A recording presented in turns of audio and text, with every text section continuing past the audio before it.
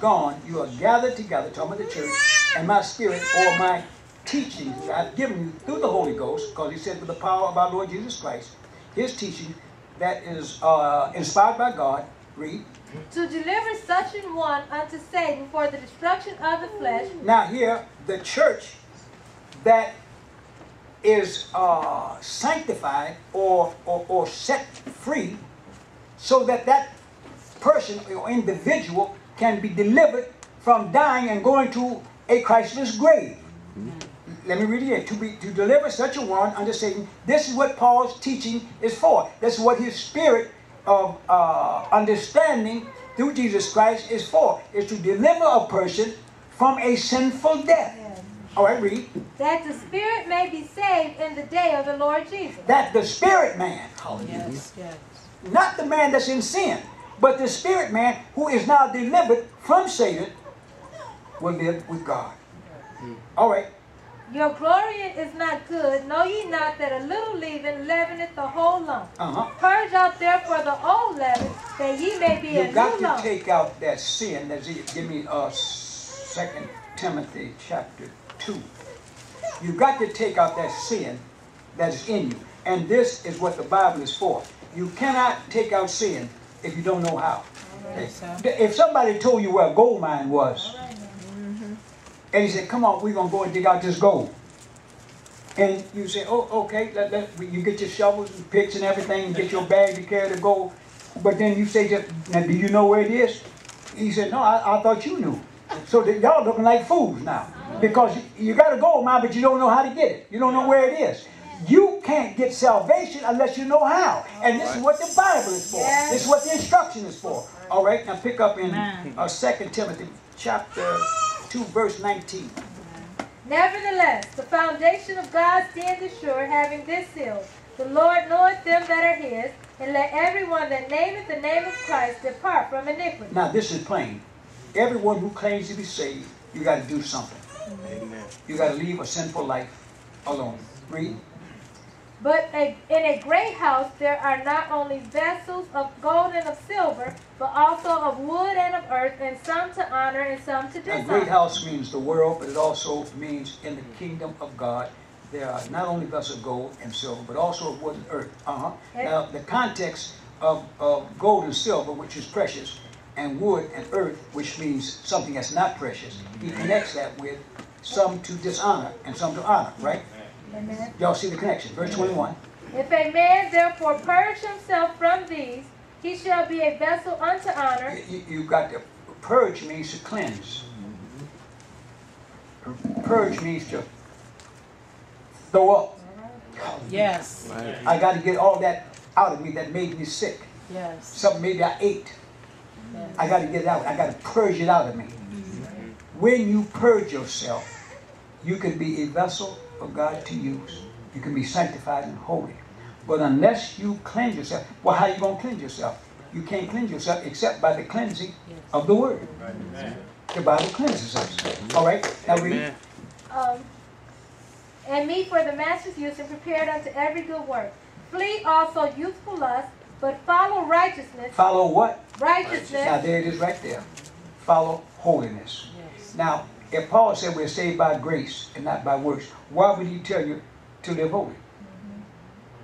Give me Romans 6 chapter. We're identifying the true church from the church of error. In Romans the 6th chapter, from verse 1. What shall we say then? Shall we continue in sin that grace may abound? God forbid. How shall we that are dead to sin live any longer therein? Once you've been delivered from sin, you do not go back into sin again. You don't tell lies anymore. You don't conspire anymore. You're delivered from that. If you're not delivered from that, you got to examine the spirit that's in you. The Holy Ghost don't lie. The Holy Ghost won't let you lie. Or the conviction will be so strong on you. Amen. Man, you can't have no peace. Yeah.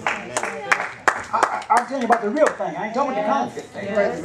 All right, read. Know ye not that so many of us as were baptized into Jesus Christ were baptized into his death? The old man is dead when you go down in the water of the grave. the natural old cigarette smoking, alcohol drinking, that person is dead. Amen. Read.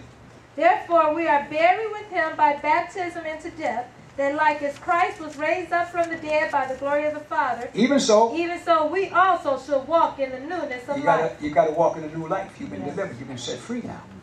Why? How can you go back and doing the same thing if you've been delivered from that? So again, the Word of God identifies whether or not you're saved or whether or not you're not saved. Now, it's just as easy to be saved as not saved when you're in holiness. The only thing, the difference is in self-discipline. And I've taught y'all that many, many times. In self-discipline, you have truth and you have obedience and you have doctrine. Now with the doctrine, to get obedience so that you can accept the truth or by the truth, a person has to, I'm going to put this,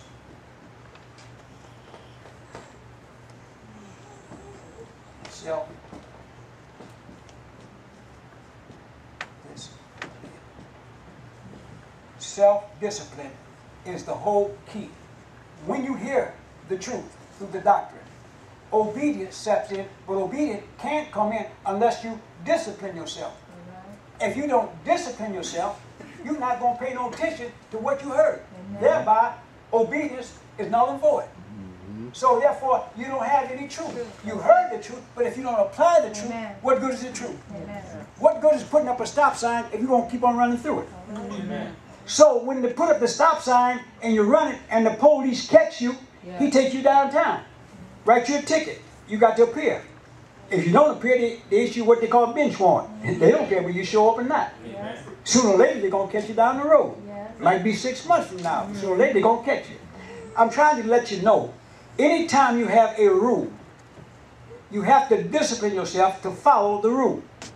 If you don't, there's a recompense for that error. So God's recompense of error is eternal destruction, but He gave us a chance through repentance.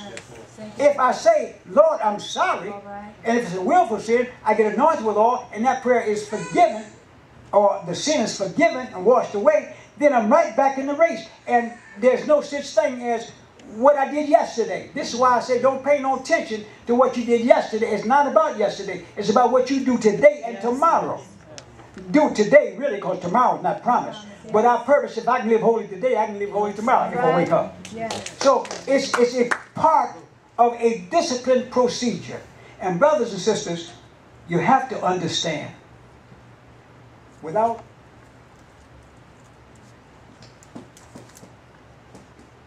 faith, none of this means anything, because you don't believe. Amen. If you don't believe, you're not going to obey. And if you don't obey, what good is the doctrine? If you don't have no discipline, none of it. The truth, none of it affects your life.